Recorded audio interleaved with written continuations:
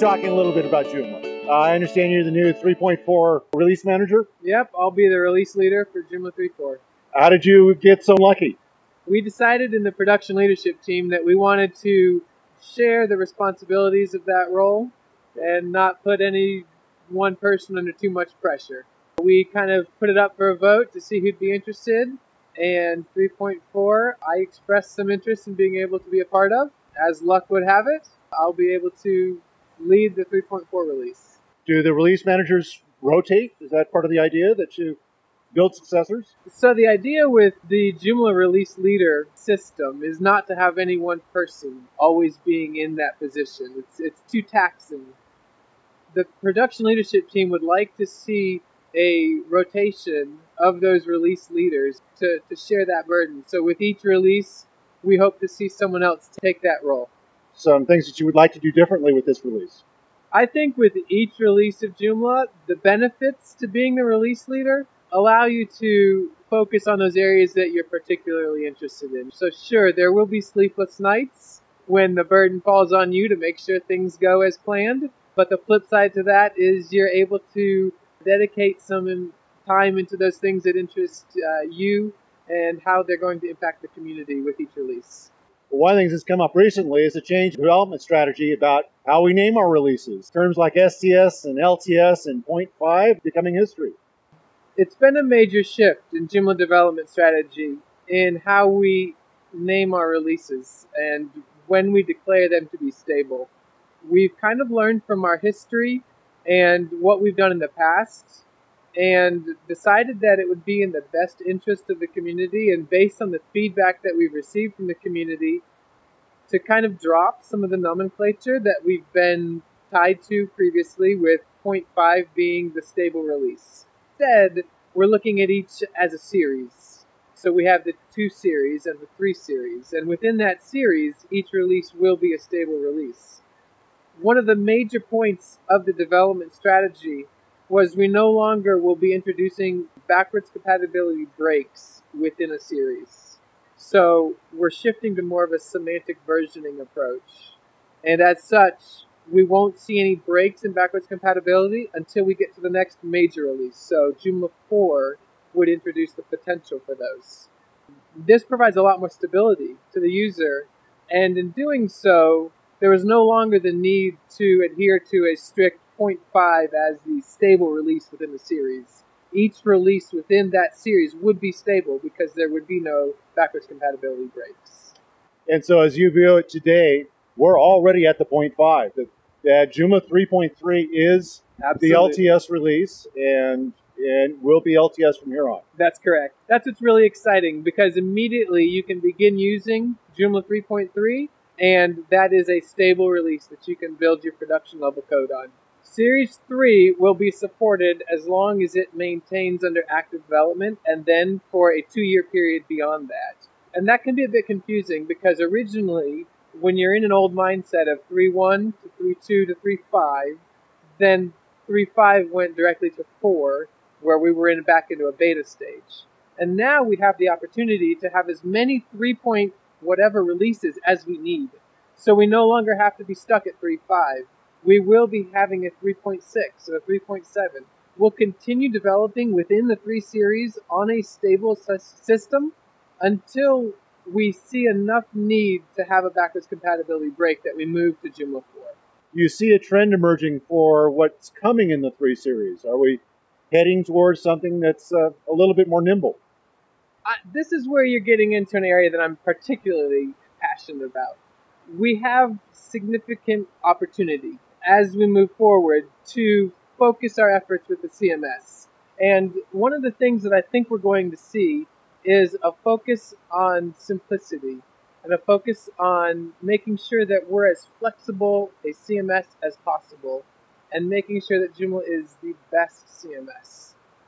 To do that involves more than just adding features.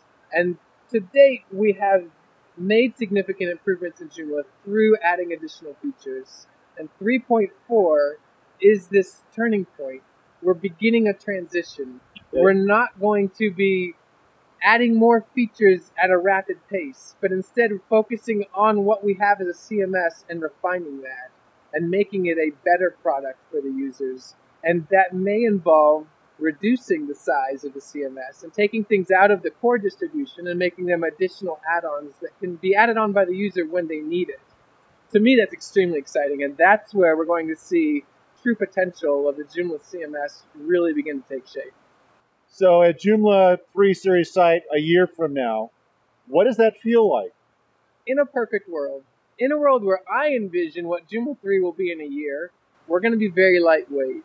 I'm not going to be encumbered with extensions and components, modules that I don't need on my site. I'll only have those pieces that I want or that my client wants, and that's going to give me a much more stable system that I don't have to maintain as much code, and allows me to quickly implement new things because I don't have to worry of all the possible interactions that there would be.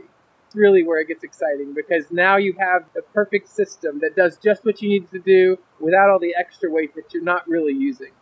Because of being a release leader for 3.4, I can talk a bit about what we're doing with that. And I mentioned a bit of this in a talk I gave earlier. I'm extremely excited because we are going to be beginning the transition towards a lighter, more flexible CMS. And with 3.4, we're doing that with a very concentrated and careful approach to decoupling web links from the CMS. So we'll be taking it out of the core distribution and moving it to an optional add-on. It's not going to break anyone's site because it's still available. We don't take it away from anybody if they're currently using it or if it's currently on their site, but we'll be taking it out of the new installations. So if you want web links, it's only a click away. You can download it from the install feature within the backend of Joomla. So it's still there if you want it, but you don't have to be encumbered with it if you're not going to be using it. And that's exciting because now we're starting to see real-life application for how we're going to go about trimming our code base and making it as flexible and as lightweight as we possibly can and still maintain all the power of that Joomla CMS. So the idea is to make these more optional so that people don't have to weight down their code? Right. So we don't want to make people have to have a bulky CMS with stuff they're not going to be using.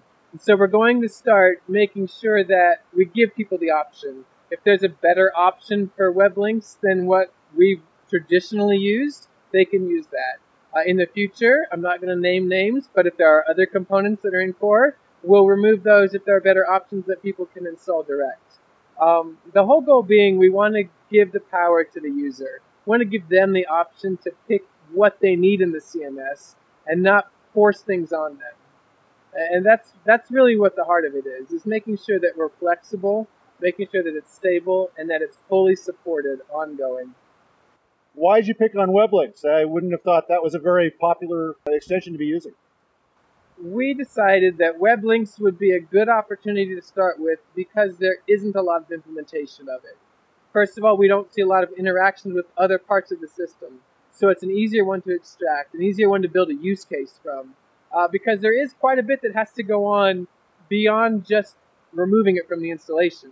We're going to have to set up a private repository for it, which will be available to everyone, but it will be outside of the CMS repository. Then we're going to have to figure out how to set that up within the Joomla extension directory so it's easy to access and return to your site if you want it. So based on a variety of factors, we felt like it would be a good starting point to use as a use case. Also, like a technical proof of concept. Exactly. You figure out how to surgically excise that one, you can do the rest. Exactly. Now, by moving it into its own repository, does that let it grow at its own pace, and so it's not encumbered by the release system? You got it. So now, with web links in its own repository, it can have pull requests submitted against it. It can have new versions released of it as it reaches a stable point for each of its own releases. It's no longer dependent on waiting until the entire CMS is ready to move up a level. It allows us even greater flexibility from a code standpoint to improve each individual piece at its own pace. And hopefully we'll see increased contributions as a result. Another factor that's important to note is we're not doing it just with existing extensions. We're looking at this as the model to use for all future as well, because we're certainly going to want to continue to develop the CMS and the different features it offers, but instead of just automatically adding it into the core installation, we're going to add it through the same mechanism of a standalone extension that you can easily install. And so it may be one of these core supported, or whatever we end up calling it. It may be one of those extensions that can get added in, but it won't necessarily be automatically included in every version. So what else do you see on the horizon? So one of the things that we've had a lot of feedback on is how we're going to integrate the Joomla framework within the CMS. And is this going to come full circle? And are we going to see the framework powering the CMS? It's a pretty controversial topic. A lot of people are concerned that it's going to be encumbering to the framework, that we're going to slow down development of the framework because now we're having to adhere to CMS standards again. And that's really not the case.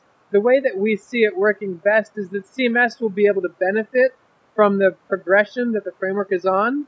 And so the CMS will choose what it's going to include from the framework and use it at the CMS pace. That doesn't mean the framework is going to adhere to the CMS pace. The CMS, rather, will choose what it can afford to use from the framework. Does that make sense? It's a slight shift in thinking. It's not the framework looking at the CMS, but the CMS looking at the framework. So at any particular release point for the CMS, it's going to take the latest framework version at that time and bake it in and ignore other releases on the framework. It may do that. Skip some. It may skip some. Another key thought is that with the framework, and the beauty of where we're at with these packages is it doesn't have to be a lump sum. You don't have to take the entire framework. We've already integrated a little bit of the framework already. Not very much, but just a little bit in the CMS. And the goal would be incremental. We don't want to try to push the whole framework into the CMS, or the CMS try to consume the whole framework, but rather allow it to take advantage of various bits and pieces from the framework as it reaches development in its own life cycle. Can you talk a little bit about what's going to be happening with the various Bootstrap releases and how that impacts the CMS? The Bootstrap cycle in their release strategy has caused us a bit of confusion with how we handle that. We chose to integrate with Bootstrap when they were at 2.3, and we integrated with them pretty heavily. We were shocked at their 3 release to be so vastly different in their code base. Not backwards compatible, huh? They were completely not backwards compatible. Shame on them. Well, they did use a different major number, though. They did. So technically they followed Semver. Okay. But as a result, it left us in a bit of a predicament. We do want to look at how we're going to be going about that. And it's on the docket. I'll be sharing a release strategy for future releases upcoming on the developer.joomla.org website. In that, you'll be able to see by number 3.5, 3.6, 3.7, 3.8, and so on, various things we want to accomplish with each release. And one of those releases is dedicated specifically to handling the issue with Bootstrap. We look at the possibilities of implementing a layer in between, a buffer in between, so the user can choose which version of Bootstrap they want, and this buffer layer will be able to interpret and apply to the CMS. And that's really what we see as the perfect solution, but there's going to be a lot of talk and time spent in making sure that it's a workable solution. So the idea with that is that if all of a user's extensions were finally up to Bootstrap 3, that core could go to Bootstrap 3. Exactly. And if they don't have all that compatibility, they're going to stay at 2.3.2. Exactly. And obviously there's going to be this time when some are 2, 3, and some are 3, and it's going to be a difficult situation. That's going to be up to the individual developers to move their code to the latest version and to keep their code up to date. For 3.4, do you see things that a developer needs to worry about for their extensions? Is their target moving in any way? Or do they have any new API features that they would want to be implementing? 3.4 will not focus too much on implementing developer-heavy features. We will be doing some things with Composer, but it's not going to affect third-party extension developers. We're setting the stage for what we're going to be able to do in the future with it. But as of right now, with 3.4, there's going to be very minimal set of stuff done for developers. 3.4 is really also where we're going to start seeing some change. We're not wanting to offer massive releases anymore. We want to try to shift our focus to doing shorter release times that are more focused on very specific issues.